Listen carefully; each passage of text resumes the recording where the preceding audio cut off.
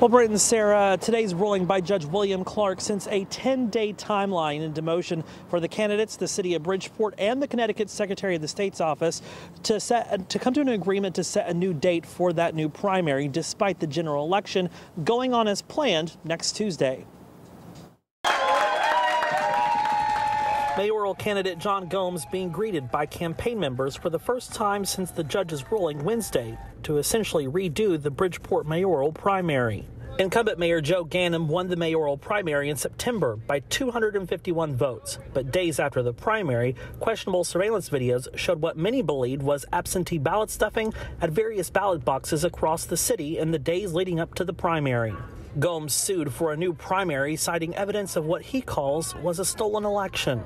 Wednesday, Judge William Clark issued a 37-page ruling in favor of Gomes, saying in part, quote, "The volume of ballots so mishandled is such that it calls the result of the primary election into serious doubt and leaves the court unable to determine the legitimate result of the primary." The judge saying the drops were made in a way that violates state law.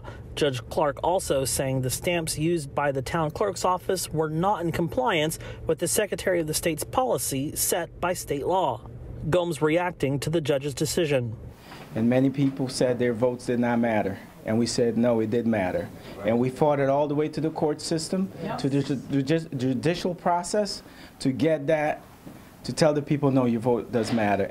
Judge Clark indicated he does not have the authority to postpone or cancel the upcoming election, so the Gomes campaign is still looking ahead to Election Day on November 7th. We have faith that our voters, our supporters, the voters of Bridgeport will show up and we will become victorious on November 7th.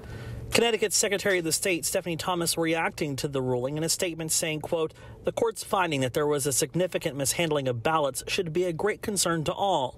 Our office will continue to advocate for policies such as drop box surveillance, a Connecticut election court, and investment in voter education, all of which will strengthen our election system."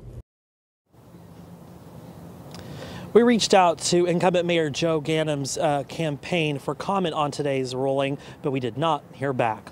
Live in Bridgeport, Jake Garcia, Fox 61, Connecticut's news station.